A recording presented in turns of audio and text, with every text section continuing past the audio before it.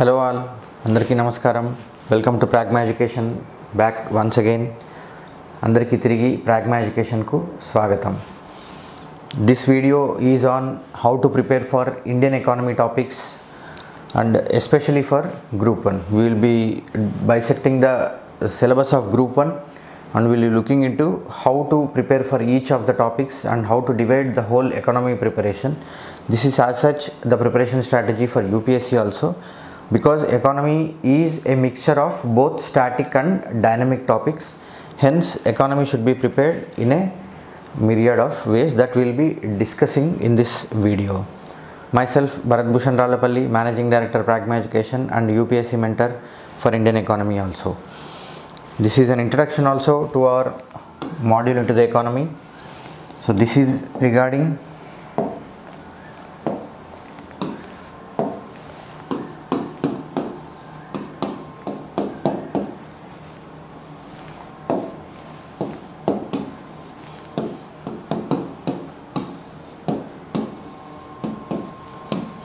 Indian economy preparation for competitive examinations and especially Group 1 syllabus that we will be looking in this video. So Indian economy is generally one of the 4 core subjects in any competitive examinations.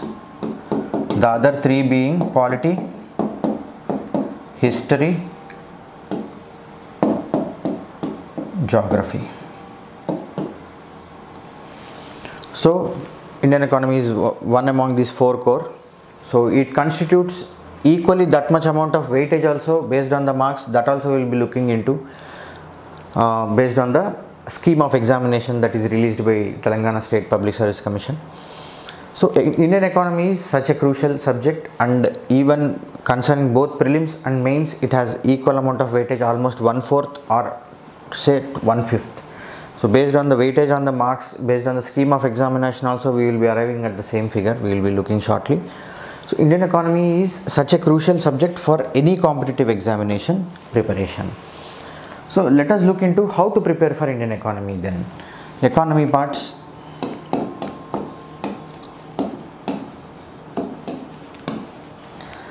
How we will have to segregate the syllabus into is, you will have to segregate the total syllabus into 3.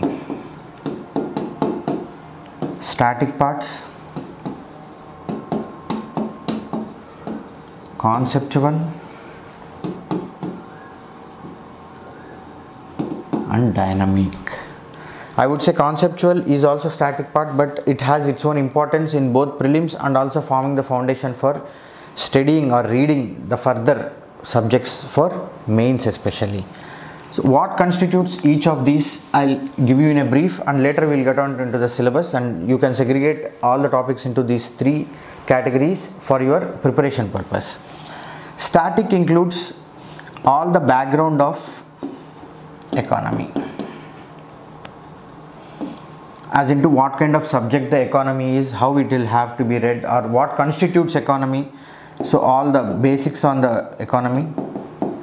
Next, basics on the Indian economy especially, as to what had happened in the past, what is our Indian economy based on, what is the structure, what was its structure before and what is its structure now, how it is changing, what are its challenges, and all that comprising background on the Indian economy and all those sectors and everything will be static part.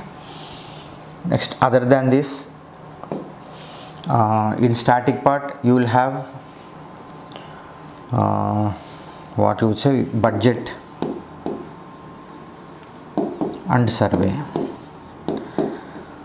It will be in the dynamic part when it is released, the survey and budget respectively, and once you study, complete and prepare notes for it, it will be in your static preparation. All these topics you will have to have a backup notes or revision notes in order to complete your revision in 3 ways, like revision in 1 week, revision in 1 day, revision in 1 hour.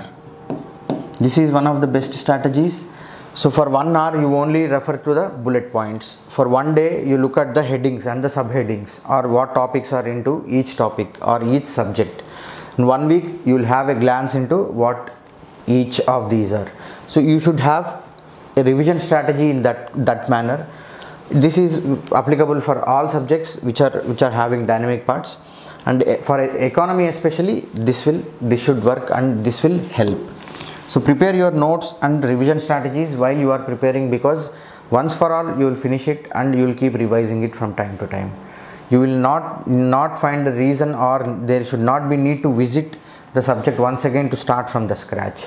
It will kill a lot of time in your preparation. So plan your revision and notes properly. It will help you a long way in actually succeeding any competitive examination. So budget and survey actually come in static, and other institutions, all financial institutions, why they are established and everything. Financial institutions, you can find about World Bank, IMF and other basic world financial institutions as to why they have come into existence, why they are existing, and what role they play in the economies of whole world, and what role they play in Indian economy. That much you should learn in static parts. Next, coming to the conceptual parts, this includes the economic aggregates, inflation, banking and money supply,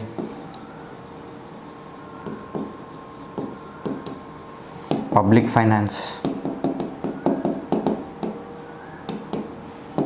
trade, internal, external and everything. So these constitute the concepts.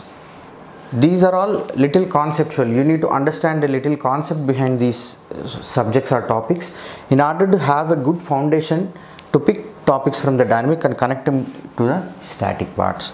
You can include here planning, all the 5-year plans and planning commission, planning what India did in planning, all the things that had happened in the past. It should be in static, and you should be able to connect from the dynamic parts through these concepts. You will find something related to inflation in the dynamic resources. What are dynamic resources? I will tell you. Newspapers, magazines, blogs, all media and everything. You find different terms related to economy. You keep finding them. You pick from them, and through these concepts you connect to any static.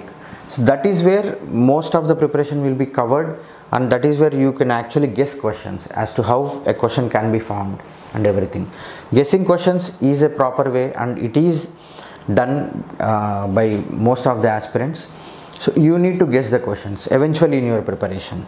So all these things will come under conceptual. There are even other things, other topics that are mentioned in the syllabus or otherwise also, which will help you form the foundation and complete the whole economy module for UPSC or for Group 1, for say any competitive examination based on the syllabus. But economy is a little dynamic subject. You need to have conceptual understanding, then you need to have the background, all the static parts, then you will be able to pick things from the dynamic and connect to them. This is where the questions come, even in prelims or in mains. They'll try to connect. Especially in Group 1, we will see the economy, the whole paper is connected with environmental problems, development and environmental problems. So it is a perspective that they are already giving in the syllabus as to how you have to approach. So you will have to approach the environment part also from economic angle. So that is where you can guess or you can assess as to how the syllabus is, how the questions can be and everything. So this is how you move into these things. Next, coming into the dynamic parts. What are the dynamic parts are that keep coming every day in the current affairs, in news, in newspapers, print media, electronic media, social media, blogs, magazines, everywhere. So if there is some issue going on, say suppose inflation is rising, so why are everybody so worried about inflation? So you need to get into the concept of inflation. You should know why inflation, what inflation is, how it will kick in, how much it is good, how it is bad in larger long term and for sustained or higher numbers. Why are economies so worried about inflation, and what other things that it will affect. So you will get through this concept. Then from the dynamic you will know the context as to in which context they are actually mentioning inflation, in which context are they writing about CPI, WPI or any economic aspect for that matter. You pick from there and you strengthen your conceptual and you strengthen your statics. Then you will be able to connect the questions and you will be able to give answers also. Especially in prelims, If you have conceptual knowledge, you will have more than half of the economy questions in your hand if you are thorough with the concepts. Then from the dynamic parts and connecting to static parts, based on that there will be few questions. There are increasing number of questions. So that's how you cover the syllabus. For mains, you keep these notes preparing based on the syllabus. Syllabus should be your Bible. The syllabus of any competitive examination should be in your mind. It should be on your tongue. You should know in which topic what is the syllabus, and based on that you should find out the resources, and you will know how far I will have to cover that subject based on the previous questions and experiences. This is how you complete. Dynamic resources, newspapers, media, magazines, next blogs. Even I would suggest Wikipedia, Investopedia, because they give specific definitions and the specific context of the economic terms that you keep facing every day in the current affairs and everywhere. If you read static parts well, and if you have conceptual knowledge, it is only 2/3, or it is just above 2/3, or 70-75% only. Remaining you will have to pick from the dynamic and connect. This is where the remaining questions will fall, and you should target to have all the 100% of economic questions in your hand. Not just a 60% that comes from conceptual, or not just 30% that comes from here. You need to have focus on attempting and properly attempting with confidence and accuracy. You should try for 100% in economy, because it's a little technical and conceptual subject. It will help you gain good amount of marks in any examination. So this is how you actually segregate your economy preparation, how you go about it. So next we will look into the syllabus, and you divide all the topics in the syllabus into these 3 categories. Then you start preparing your notes and everything. So this is how you go about economy syllabus. Let us see the Group 1 syllabus now.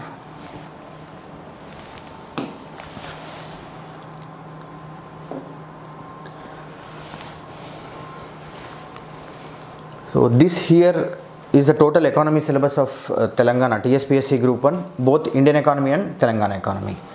Let us have a look into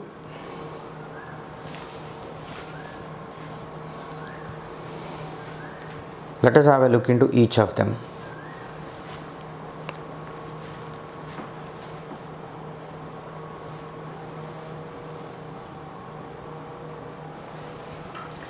So this here is Indian economy and development.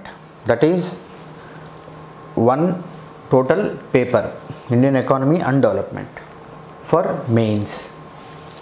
What it includes is, the first chapter is on national income, concepts and measurement of national income. So when you see this, when you see the syllabus, how do you segregate these topics into the schemes that I have told here? Let us make the same one here. Let us use a lot of space. Static, conceptual and dynamic. This we have seen the segregation. Now we will see how we will have to segregate these topics into each of them. First one is national income, concepts and measurement of national income. So there is a word already here that gives us a lead that this is in conceptual. So this comes in income, economic aggregates. National income is one of such aggregates. There are other aggregates, and we will see into how, what and the concepts of measurement of such national income. Next, nominal and real income. This is an extended topic of the same and having relation with inflation. We will see inflation in the next chapter eventually. Structure and growth of Indian economy. So this, where you will have to segregate these parties. Static. So they are asking what is the structure of Indian economy. So it is already something that is already existing. So you read it from the independence time 1947, what was the structure and how it changed. how our GDP has increased and everything. Then growth of Indian economy. So for last 5 years you keep the data with you. You see whether the GDP has grown, fallen and grown, or grown and fallen, everything. Have that data with you. Then that compresses the static. These things you will pick from dynamic again. You will have to go to some blog or website to have the authentic data related to the same.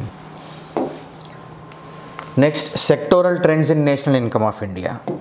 So sectoral trends also include the same thing. You just take the last 5 years breakup of each sector. Agricultural sectors, industrial sector and services sector. You see how the trends have changed, or how the trends are moving. That is what is mentioned in the syllabus here itself. Excuse me. Sectoral trends in national income of India. So that is what you keep ready and collect. That you will pick from the static and also from the dynamic and keep it ready. So this will cover the total first chapter of the syllabus in here. You have segregated it. In dynamic parts you write latest figures. Latest figures of what you will get to know in national income chapter. Like when you cover that concept, you will understand which latest figures you will have to look for in the dynamic parts. So this covers the first. The next comes poverty and unemployment. The second chapter itself is poverty and unemployment. Here the concepts of poverty. So here you will have to cover poverty and unemployment eventually. Income based poverty, non-income poverty, capability approach, and measurement of poverty, how it is being measured, and what are the trends in poverty. What are the various trends, whether it has increased, it has decreased, number of people are increasing, a number of people are increasing but the percentage is decreasing. What are the trends? So are trends in poverty and everything that you will have to read. Then concepts, estimates and trends of unemployment. These are two most important topics in any economy module, be it any competitive examination. This you will have to read in conceptual, this you will have to pick from here, and you will have to pick from here the latest figures, same for poverty and unemployment. This is for national income chapter. So this is like you will have to cover in all three. These things we will cover in the concept. So this is how the second chapter is done. Next is money and banking, third chapter. Money supply. So it's a concept, structure of Indian banking. It is static, non-banking financial institutions. It is also there in static. Reforms in banking sector, both static and also dynamic. Regulation of credit by RBI. This is also little static, more of a static and conceptual thing. So this you will have to segregate into here. Money and banking.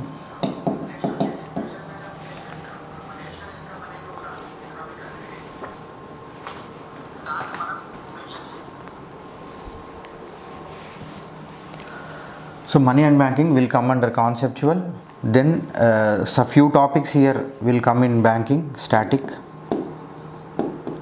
structure of banking and everything. Next, dynamic parts. You will have to pick the latest things regarding anything in money and banking, regarding money supply, credit control by RBI. So any news regarding RBI, credit control that you hear, or any terms that you hear in this concept, you will have to pick from the dynamic again. This third chapter is done. Next comes public finance. Public finance is just the extrapolation of our household finance. How we do our household finance, how we calculate our revenues, expenditure, income, how we segregate. So this is just extrapolated into the macroeconomic version to the country. When a country does the same thing, it's called public finance.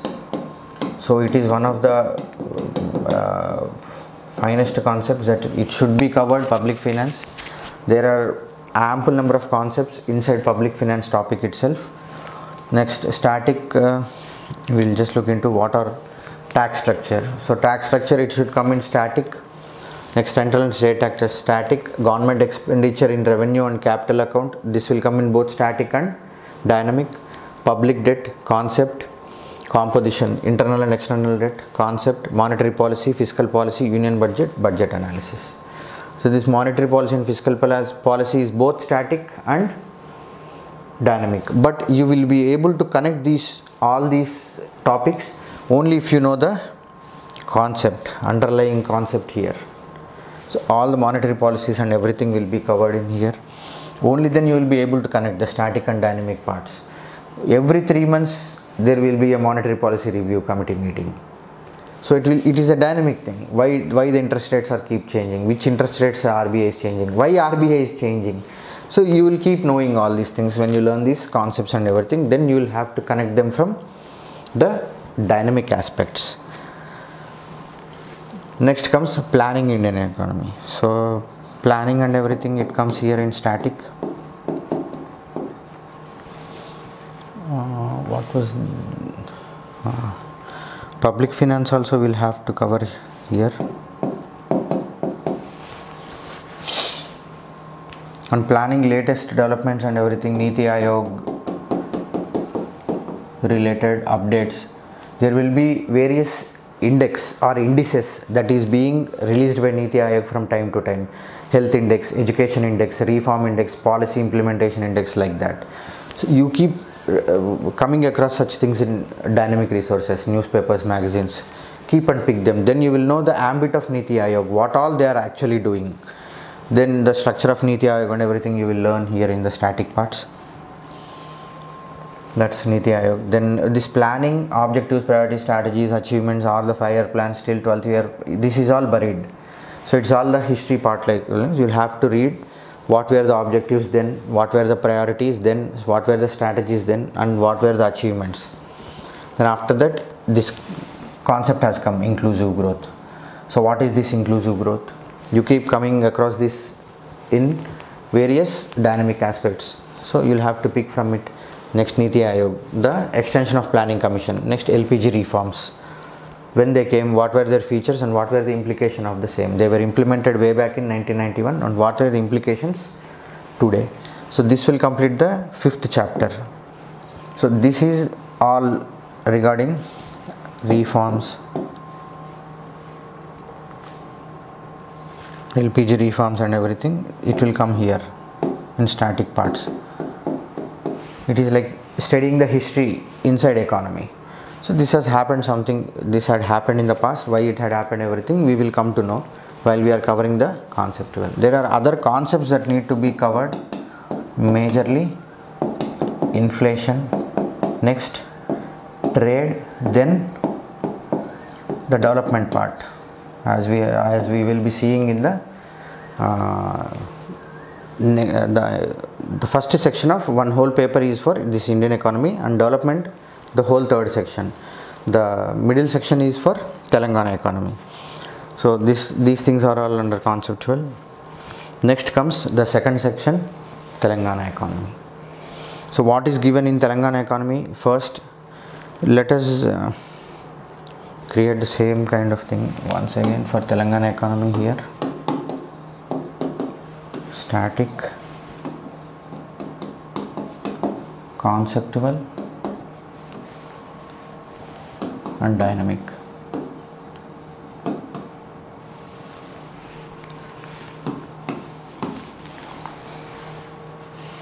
So Telangana economy, first chapter is Telangana economy in Hyderabad state. So when Telangana was part of Hyderabad state before 1956. So agriculture, industry and trade. It's a pure static topic that you will have to pick from any standard book or any government publication, SCRT or Telugu Academy or anything like that. This was like in Hyderabad state.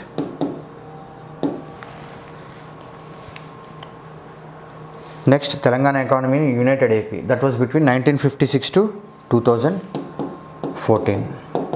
So this is also static part only. It is buried. You will have to pick it from a standard book or from the history these aspects. Deprivation and underdevelopment in Telangana economy. Deprivation and underdevelopment. This is one of the most important topics. Deprivation and underdevelopment. This was one of the major reasons for the demand for separate Telangana state within Indian Union. That you will have to cover where it was deprived, why it was deprived, and what were the factors and everything. Next, structure and growth of Telangana economy. That is the present Telangana economy that is formed in 2014, the structure and growth. So it is again the static topic itself. It's a static topic that you will have to read.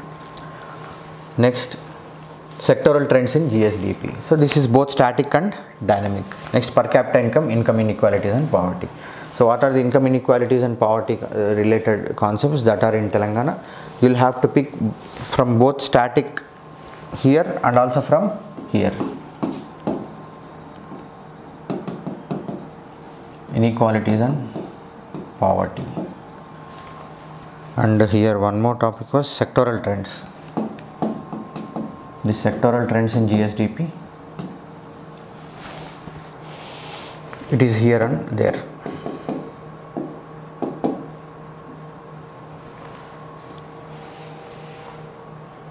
In this income inequalities and poverty, you learn these concepts in Indian economy itself. Here, when you prepare for here itself, these concepts are useful for both here and also the Telangana economy. This you can say do like before. All the concepts will be helpful to understand and establish all the other syllabus related to the same. Next, human resources, demographic structure and transition. So demographic structure means population, how the demography was before and how it was in the middle, how it is now, and how it has transitioned, how it has changed. Next, demographic dividend. So what is demographic dividend? How you will have to see, and what is the status of demographic dividend of Telangana? Sex ratio, fertility rate model. These are all concepts again. So this will come in health education, that is human resource development. Human resource development includes majorly health, then education. So these are the major human resources. Why are they called human resources? Because if somebody has good health, they will be able to work. That is why they are human resource. And somebody is educated and literated, then they can find work and they can be part of economy. That is why again it is human resource. So two major topics under human resources are education and health. These two needs to be totally covered for both India and also Telangana.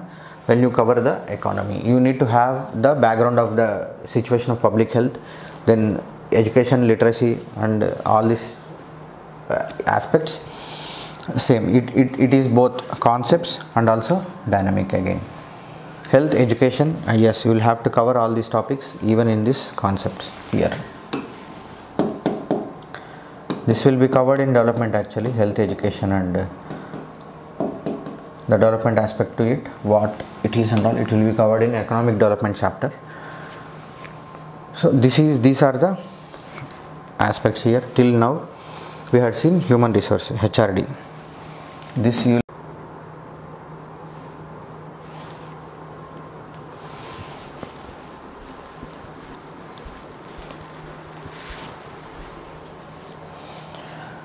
and for these topics of Indian economy, for UPSC civil services, NCERTs also are helpful to form the basis of the background of Indian economy and the structure of Indian economy and everything. Even sector wise human geography and everything are covered, especially in NCERTs actually. So give a good reading of NCERTs, it will give a base. On that you read few standard books for yourself apart from whatever coaching wherever you are taking.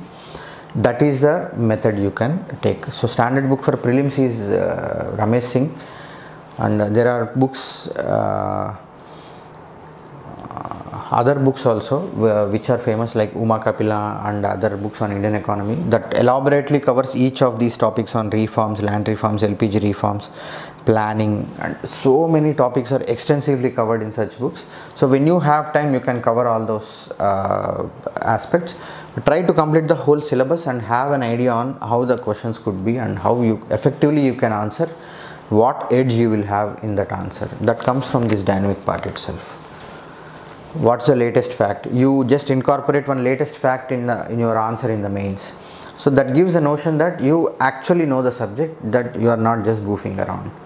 So that's one technique, and that is possible when you are strong with the dynamic aspects, the latest figures, trends and everything that you will be picking from here. And connecting to the concepts are the static parts. That's how the question will be even in the mains. For UPSC, for even group 1 also, at least few of the questions will be in such aspects. Like there is a question, if there is a question on national income topic, it should be something that should be connecting the both concept and also the latest development or something. So it will be like that. That's how you plan for your preparation and everything. All the topics are covered in Ramesh Singh. And I have a module prepared for whole Indian economy, that is for 60 hours, that completes the total UPSC syllabus also. All the things that we have discussed here and many things apart from here are also included in the UPSC syllabus. And for Telangana economy, the total module is around 40-45 hours to cover the syllabus as we have looked just now. This whole syllabus including these concepts. So it takes around 40-45 hours to complete this syllabus through my videos. So apart from that, I suggest you invest double the number of hours that I have taught here based on my teachings. Then you read for yourself one standard book, form the basics through SCERTs, Telugu Academy. So this is natural. You will have to refer to these books to have the foundation on like what happened in the Hyderabad state to Telangana, what was the share of Telangana and what was Telangana economy then. So it is a historical background. You can only get them from SCERTs and Telugu Academy, the authentic ones and everything. Next 56 to 2014. Next after 2014, what's the structure and growth. So all the new topics are also included in here to form the basics as to what the things are, the static parts, in order to have the grip on static parts. The conceptual, again, it's Ramesh Singh or any other book that is in the market that helps you with this concept. Dynamic, you will have to pick regularly, time to time regularly from various resources. Especially for Telangana, look for any newspaper that is comprehensively or extensively covering economic issues. Try to find such newspaper and start reading that newspaper. Start picking the terms from them. Try to connect them to the concepts. You see in what context it was being mentioned in the dynamic resource. Then have a notes of it and keep it for your revision and notes. That's how you complete one topic. You take one topic, it's completed. So you try to cover all this, like as we have seen, health, education, society, social development, economic development, what are the hindrances, trade aspects, on poverty related, unemployment, latest figures. All these things you will have to be picking from the dynamic resources from time to time. Even the government official websites that they give the official figures, they also can be collected. They are the most authentic, and try to look for the most authentic and don't try to take whatever information that is there. Try to get the numbers from official government releases when they come in the newspapers or in the media. That's the best thing to do. Or follow standard current affairs that keep giving that RBI projecting India's GDP growth rate at this much. So all these kinds of facts you keep picking and adding in your notes. That will help you in your revision. But have the whole syllabus in your mind when you prepare, and don't lose the focus on the exam. Yes, you gain the knowledge, you become a better person definitely, but never lose focus on the exam. So try to do that. Next, answer writing. One of the most crucial aspects is next, answer writing.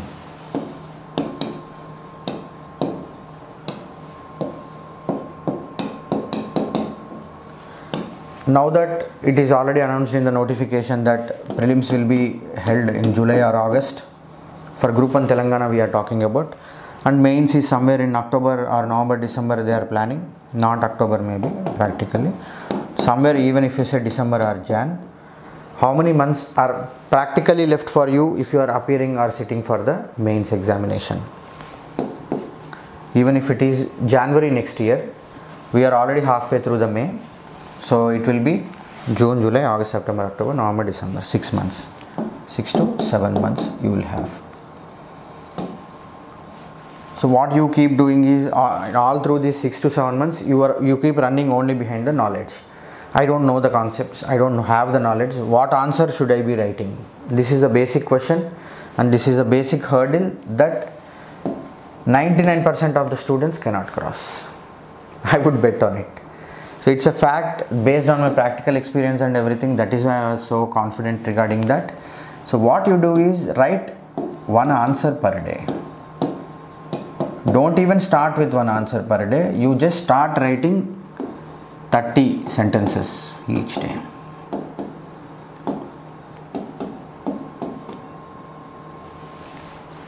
Then one answer per day. Then you can improve the speed. Then just before the exam, you can start writing one whole exam as it is given in the exam schedule. That is how you actually practice, because answer writing and mains is endurance. You have ample amount of knowledge, but if you don't have the skill to put it on the paper, you will be losing a lot in the exam. You will be losing a lot in the exam. So focus on answer writing. How much time would it take for you to actually write 30 sentences each day? 10 minutes? 15 minutes? How much time it would take for you to write one answer per day? How much time will you get to write one answer in the final exam day? 7 minutes? 8 minutes? This is the maximum you get. So you start writing or practicing with 15 minutes. Then you start getting into doing the whole exam, attempting all the answers. Then you can segregate about have the tips and tricks in the last moment as to how to approach answers, how to gain that little extra edge and marks. And all the while you will be gaining the knowledge. Knowledge is not something you gain today and you forget tomorrow. Even if you choose to, it will be coming with you, and you keep adding to it, you keep learning. But this answer writing and everything is very, very crucial for exam. So don't mix these two, and don't make your preparation a clumsy affair. Try to do simple 30 sentences each day. Then start writing one answer per day after 1 month. So within that 6 to 7 months that we are speaking, just within 2 to 3 months, you will observe changes in your own answer by yourself. You keep studying, you keep reading newspaper, you pick up new vocabulary, you start using them in your answers. This is a process, it happens. So, but it will have to start somewhere, someday. So do it as you start your preparation. Don't think about what you are writing in the answer. Say for example, 20 questions out of 20 questions you don't know in the exam. After you prepare for these many months. Example, a hypothetical situation I am saying. What would you write even then in the examination? So start writing such things from today. Start doing it today. It will help you a long way, and these are the small things that will take anyone's preparation to any level that they would aspire to take it to. Because remember, there is one concept regarding these competitive examinations that there is one concept that I had observed in my preparation journey, and a small analysis I have done. How much ever tough the exam paper might come, be it UPSC, be it RBI grade B, be it Group 1 and other examinations that I have faced, how much ever tough the paper might come, be it in prelims or in mains,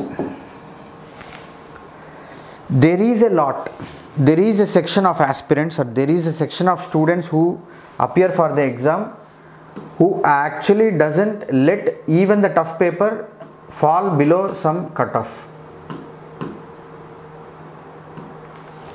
I meant to say, ఎంత tough paper వచ్చినా సరే cutoff అనేది drastic గా పడిపోదు, never. It would only fall by few points, 5, 6, 7 marks maybe. ఎంత tough అయినా రాని paper. So why it happens is because there is a traditional folk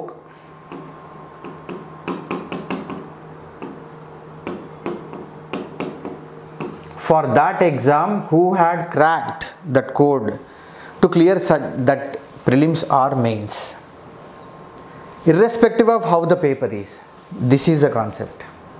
This is the concept, and this is mostly applicable in prelims rather than in mains, because in mains there is one more aspect to it, that is endurance, that I have told you. That is your perseverance, how far you will go, how well you can present your answer, so how far you are able to push yourself. It's a stressful situation, but how do you perform under that? That is mains. So even tough paper concept is applicable here, but mostly it is relatable with prelims, because there is a very fluid cutoff based on which there is eligibility for another examination. So everybody will be focusing on that cutoff. But how much ever the tough paper might come, the cutoff wouldn't fall below that drastic level any day. It's because there are people who are putting enough fight for that exam. This is my concept. So if you want to be a one that who cracks that competitive examination, be in that section of students who put that fight very strongly and put that fight very effectively. So this is my concept actually. So this is one way to crack competitive examinations. Yes, I have cracked examinations myself, and this is one of the ways to crack the competitive examination, and this is the concept behind it. Be in the traditional folk. If you are prepared or if you are a starter for any examination today, so 3 years, 4 years down the line, practically talking, touch wood, you don't get into any examination or anything, you would be a veteran in that examination. So be in the traditional folk. Put up the good fight whenever the notification comes and crack that exam.